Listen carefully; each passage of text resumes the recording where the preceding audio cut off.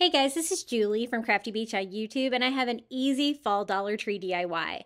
I picked up one of these home signs with like the pumpkins in the background. I love the colors, and I'm going to show you how to just do a simple hack to make this look really good. So I'm just using Dollar Tree rope and hot glue, and we're going to do a rope word with the word home with that like blue and orange pumpkins behind it. It's going to be so pretty.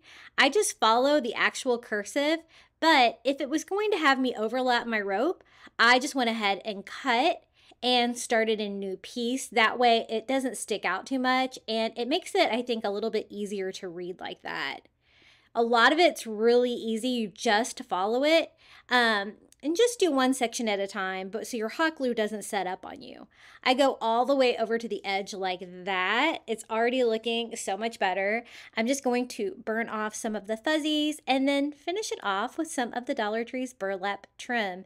The frame on this is not spectacular, but I think that this is going to provide another fun texture. I like to decorate kind of coastal, so I really love blue, and I love the fact that this sign has some blue pumpkins on it as well. And of course, I love all of the rope and the burlap trims. This is how it turned out. I think it's so cute. It was so easy. For more Dollar Tree DIYs, be sure to check me out on YouTube at Crafty Beach. And until next time, happy crafting.